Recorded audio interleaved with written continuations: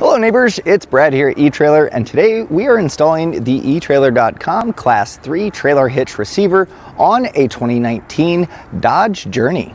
So one of the things you'll first notice while looking at the hitch installed is the fact that it is an exposed cross tube, which simply means that you can actually see the hitch portion hanging down below the fascia. And overall, it does look pretty good with its nice black powder coat finish, and that's going to keep it nice and sturdy and robust and also hold up to the weather over time. Another thing you're going to notice is the 2" by 2" trailer hitch receiver opening, and this is going to be great for a number of different accessories. Your 2" by 2" is the most common for your bike racks, cargo carriers, ball mounts, whatever it may be. So this is really going to open it up to what you can do. It also has a nice reinforced collar, so that's going to give it a little bit of extra rigidity. On bottom here, you're going to see a plate style safety chain loops, and that's going to be great for hooking up your standard hooks, or even a larger clevis style can fit pretty easily on here. So that's going to be good when you are towing your trailer. Another thing you're going to want to look at is the actual hitch pin hole. And the hitch pin and clip does not actually come with the hitch, but this is going to be a 5/8. And so a lot of your accessories, when you pick them up, they'll actually come with pin and clips. But if you wanted to get a locking one, and that way you can lock this in place, have your accessories on here, and make sure that they don't walk away in the hands of someone else, we actually have locking ones available here at eTrailer. Taking a look at the actual weight specs of what this can handle, it's got a decent amount of capacity. So your gross trailer weight rating, it's gonna be the weight of the trailer plus your accessories loaded up. That's gonna be 4,000 pounds. Now your tongue weight rating is going to be 400 pounds, and that's just going to be the downward pressure on the inside of the receiver tube opening. So some of your suspended accessories like your cargo carriers or bike racks, that's the amount of weight that this is going to be holding up. Now this can be used with weight distribution, but the numbers are going to stay exactly the same. It's also important, you're going to want to check the owner's manual to see what the vehicle is capable of towing and compare it with the actual hitch numbers. Take the lower of those two, and that way you're going to stay safe. We're going to get some measurements here. So starting off, we'll go from the center of the hitch pin hole to the furthest point on the rear fascia. It's going to put us about 3.5 inches, and that's important to note for your fold-up accessories, just to make sure that they're not going to make contact with your rear fascia when they're in the stored position. Now another one we'll check is going to be our ground clearance. Now from the inside of the receiver tube opening to the ground, we're looking at 14 inches. So overall, that's a decent amount of ground clearance. You're not really gonna have to worry about your hitch making contact, but if you do have some accessories on here, it's gonna extend the length of the vehicle, and as it goes up a incline, they can actually make contact with the ground. 14 inches, you shouldn't have to worry too much, but also something to keep in mind when you do have your accessories loaded up. Now, if you are getting a hitch to really open up to what you can actually do with your vehicle, one of the things that people kind of worry about is going to be the installation. Well, I'm here to tell you it's pretty straightforward on this one. You can definitely do it in your garage or on your driveway, and I'm going to be here every step of the way to make sure that you get it installed. So let's take a look at that. Now to begin our installation, we're going to be dropping down our mufflers by removing the exhaust isolators. And the reason being is the hitch is actually going to bolt up in the frame rail right kind of where the muffler sits. So to gain access to that, we're going to need to drop that down. But before we do that, we're going to want to support our exhaust, because once we take the exhaust hangers off here, it's actually going to kind of lean down and put a lot of stress on the rest of the exhaust. So if you're doing this in your garage or on your driveway, I recommend getting a block of wood or something to put underneath the exhaust to support it, but also allow you to kind of move it as necessary to gain some more space. What I'm doing here is going to be using a cam buckle strap. You can simply just put it onto the end links or some suspension component that's going to be solid. And we're really just going to want to create a cradle for that exhaust for when we drop it down, to make sure that it's not going to just kind of hang there unsupported. So there's going to be a total of 4 isolators that we're going to need to remove. You'll see one on each side of each muffler. So you can pry on the bottom or the top, whichever one works best. But a helpful tip, these are kind of tricky at times. They don't want to budge off of that, especially if they've sat there for a bit. So putting a little bit of penetrating oil, just kind of where we're going to be prying, is going to help lubricate that rubber to make it slide off quite a bit easier. Once you've sprayed that down, you can actually just take your pry bar, find a nice little fulcrum point here, and then just, it should slide off with a little bit of persuasion by the pry bar. And if you don't have a pry bar, you can use a long handle flathead screwdriver and use it in the same method that I'm doing here. With our first one removed, we'll go ahead and do the same process on the other 3. So now we're going to need to grab our carriage bolts as well as our spacer blocks. Now there's going to be two different styles. In fact, there's three different styles. You have the smaller one here, there's going to be a larger one, there's also a wedge one, and that's pretty easy to determine. So for this one, we're going to be using the small ones, and what we're going to be doing is pretty much getting our bolt and our spacer block to sit in here, and that's going to create a stud, allowing us to actually mount our hitch up. So what we're going to do here is we're going to feed our fish wire through, and so what you're going to do, pretty easy here, you're going to just take your coiled end and run this back, and starting at this one's going to be, it's going to make it a lot easier rather than having to pass over, so I suggest doing the middle one.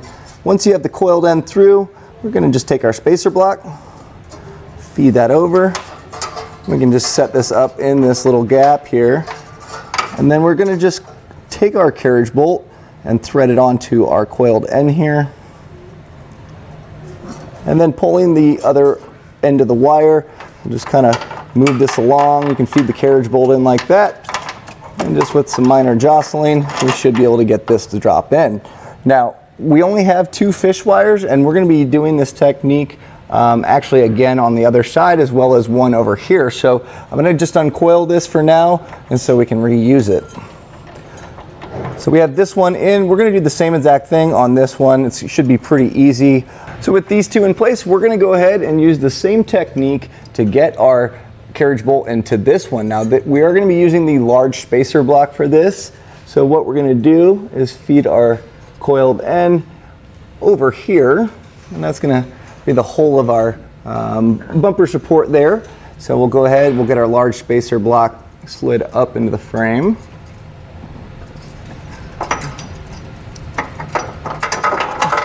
And then the coiled end, same thing. We'll just do the same technique that we did before.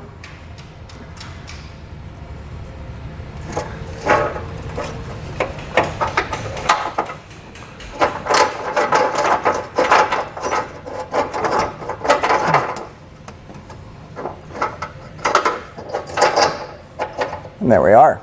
So now we're just going to go ahead and repeat the same process on the other side of the vehicle. So now we're going to get ready to raise our hitch up in place. So you're going to want to grab an extra set of hands. But I do recommend, with our two fish wires, what I'm going to do is on the furthest studs towards the front of the vehicle, I'm going to actually put our coil on here. And the reason being is when you put your hitch in place, if this pushes up into the frame, you'll have to retrieve that. This one is right here, so it should be pretty easy. Same with this one, it'll be easy to access. So putting them on these back ones is just going to give us a little bit of insurance to make sure that we don't have to actually fish them out.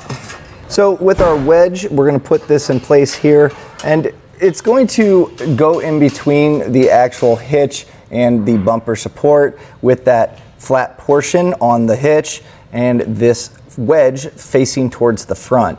So when we put this in place, just kind of have a finger ready to make sure it's actually in the proper orientation, but really we're just going to need to pass that bolt through and get a few threads on, and that's going to hold our hitch up and allow us to get the rest of this in place. Now, something else we're going to want to do as we lift it up, this fish wire that we had, we can feed that in that back hole and pull that as we go up. It's going to kind of help align it as well. So just make sure before you tighten anything down or as you hand thread, just make sure you have enough space to make sure that this is properly orientated. So feed your fish wire through. And we're going to kind of just slide it over the muffler. And so you can see I have my hand on our wedge here. In fact, you can kind of feed that up if that makes it a little bit easier. And then we'll just kind of get that stud to feed through here. So if you're having trouble raising this up in place, our plug here is actually making slight contact with it, allowing it to kind of just stop it from going all the way up on our threads. So if you need to actually remove the plug here, you can use a trim panel tool here or a flathead. We're going to just pry this off right now. Going kind of underneath the plug, it should just kind of pop out with a plastic clip here. And that's going to just allow us to have that extra space, and we can probably put it back later or just re-zip tie it to a secure location. So just be careful prying it out. Just get underneath the plug. There we go. So with a little persuasion, we can get that out. We'll just kind of push it off to the side, and that's going to allow us to get our hitch actually now raised up. So now I'm going to just hand tighten the nut here, and that's going to hold that side up in place for us. So now with both sides actually holding itself up, we're going to go ahead and get the rest of the nuts on here, and we're going to just kind of need to align our studs here to where we can push our hitch up, getting those threads in, and we'll hand tighten these as well. So let's get those all mounted up. We're going to go back with the 3/4 inch socket, and we're just going to tighten these down. Now we don't have to get too crazy here because we're going to go back with our torque wrench and get them to the proper torque setting, but you want to make sure that it's all snug and kind of working your way around. Something you'll want to keep in mind is as you're tightening, that wedge can actually move around, so if you need to, you can put a little screwdriver to wedge it, but just kind of check the orientation as you're tightening it down to make sure that it's where it needs to be.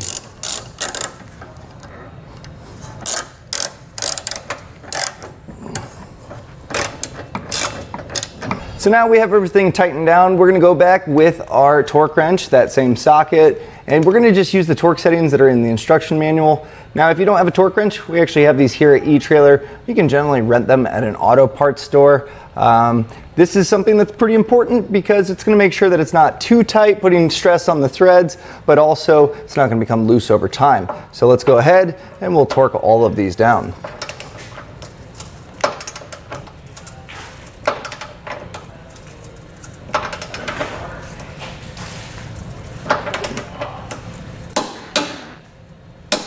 So now with everything torqued down properly, we're going to go ahead and get our exhaust isolators back up. So you may need to actually lift the muffler up. And I'm going to actually use my cam buckle strap to hold this in place as I raise it up. And we'll just slide these back on. Now with this one on, I'll go ahead and get the rest of them on as well. We can remove our strap or whatever support device you have.